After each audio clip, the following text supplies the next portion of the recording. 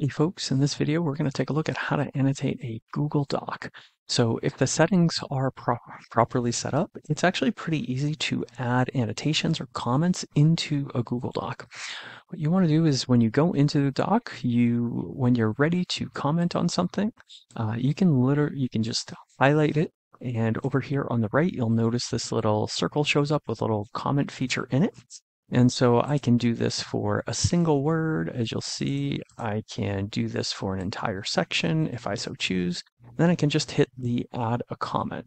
So once I do, this little box shows up and it has a text box that you can write into. So I can say, ask a question. What is this about? Right? I can ask questions. I can make comments, provide clarification, add my own response to it. I could say, oh, this is really cool. I'm really excited because XYZ. In this case, we are looking at annotating a syllabus, but really any Google Doc, this is the feature, the capability. So once I've written what I want to write, I just select the comment feature. If I don't want to do it, obviously I can hit cancel.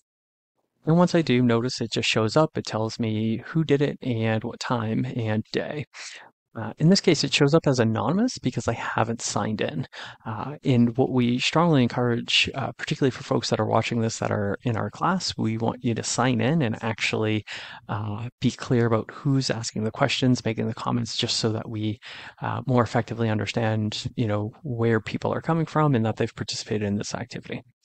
Another thing that's really cool is that if I came in here as somebody else and I saw this comment, I could actually reply to it. And so I could say, this is about the course, right? Very simple interactions right here, but just as a point of example, and hit reply.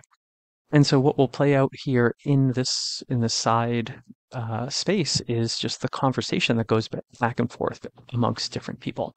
Notice again, there's different timestamps to give a sense of when and where things are. Now, one other cool thing that you can do is if you click on the little kebab menu here, you can get a link to this comment. So if you want to provide that, to direct somebody to a specific comment that you made, perfect.